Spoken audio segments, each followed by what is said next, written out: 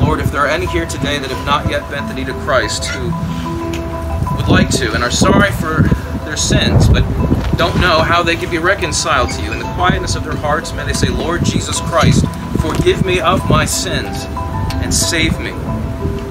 Make me a new creation in you and change my heart. Lord, we thank you for that divine appointment that Bill had with you when he came to Christ, that changed his life forever.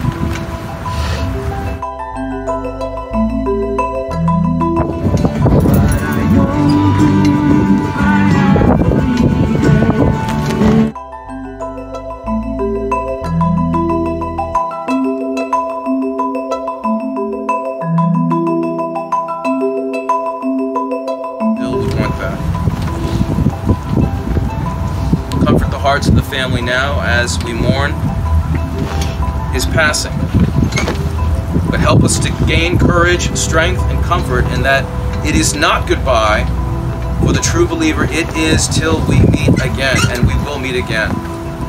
I ask all this in the name of the risen Lord Jesus.